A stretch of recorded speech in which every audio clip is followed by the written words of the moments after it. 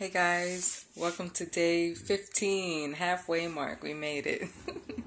My husband and I have both been kind of in and out of bed today, just not feeling too good.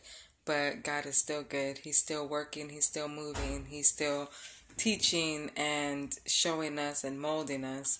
So we continue to move forward. God has been doing some things in our lives, a lot of things that I've been like that kid who found out, their brother or sister's Christmas gift. Oh my God, I just want to tell them. I want to tell them.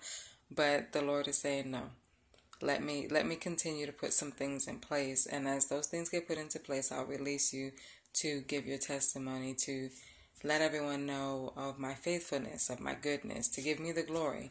And so in that, my prayer for you today is that you take out time to really ask God for discernment as to not only when to speak about things that are going on in your life or about plans that are happening in your life, but to whom to speak to. I think it's really important that we are careful who we tell our plans to, because the very people that smile in our face could be the very people that kind of sit in the background wishing for our demise, who really they want the best for us as long as we don't supersede them.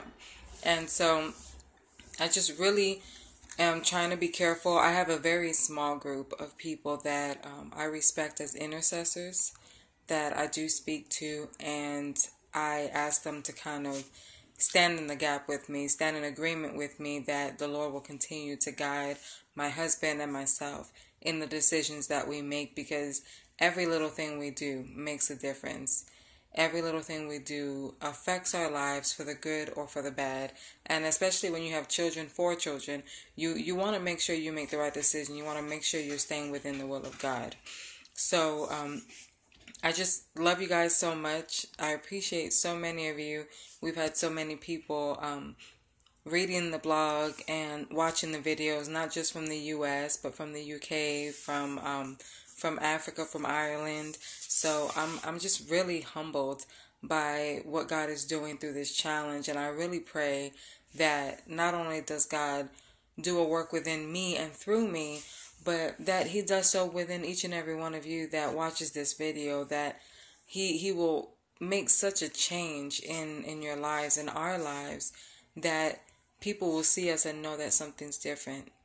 That not only will people see us and know that something's different, but that we'll look out and just see the world differently and make a difference and start that movement and be careful with our priorities and let go of everything and everyone that's irrelevant.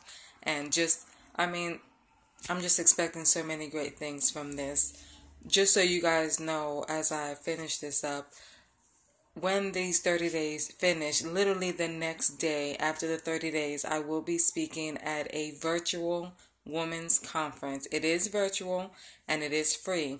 So I'm going to be sure when I post this video to add the information or the link for the information so that you can sign up. You can be a part of that. That's going to be amazing. I'm only one of 4 amazing speakers, so it's going to be great. And then, of course, after that is Thanksgiving. So what a way to bring in Thanksgiving with just a fresh perspective and a renewed mind and heart. So I love you guys, and let's just say a quick prayer. God, we thank you. We thank you for today, God. We thank you for waking us up, for bringing us life, giving us life and life more abundantly, God. God, we thank you that for the rest that my husband and I have been getting today and not feeling well. I speak healing over our lives, from the top of our heads to the soles of our feet. God, we pray that you will give us a heightened discernment to know who to speak to and when to speak. You will help us to keep our mouth shut when we need to just keep things to ourselves, and you will help us to show us the right people to speak to that will pray with us and stand with us. We thank you for these things, and we thank you for everything you're doing and you're continuing to do in the process. In Jesus' name we pray. Amen. God bless you guys. I'll see you tomorrow.